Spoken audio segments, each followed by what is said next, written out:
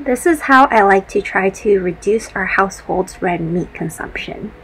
Essentially, I add white meat to my red meat, so it becomes a very appetizing pink meat.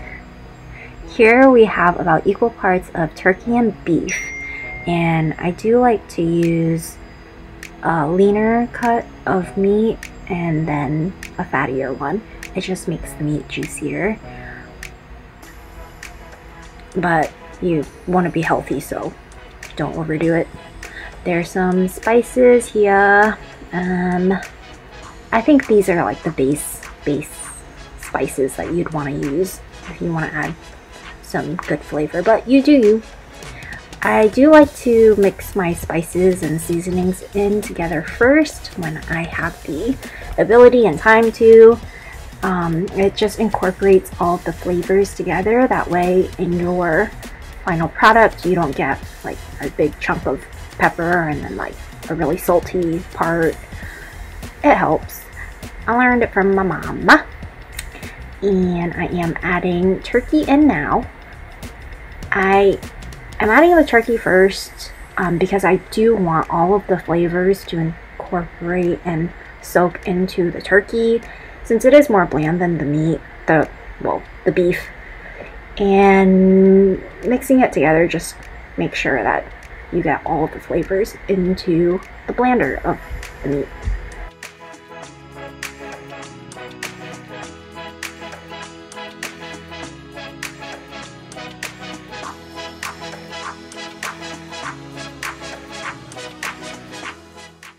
Then we're adding our beef.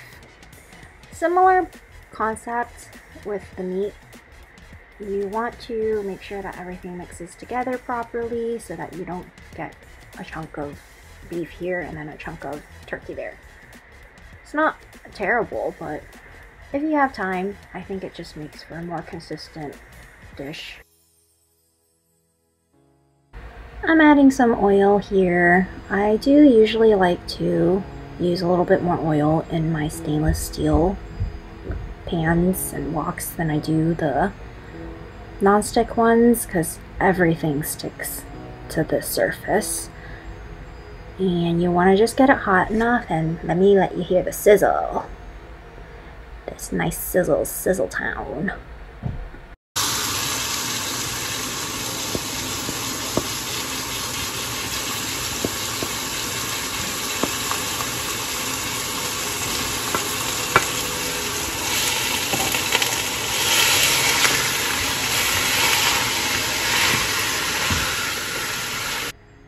I love the sound of sizzling food, and in this case sizzling meat.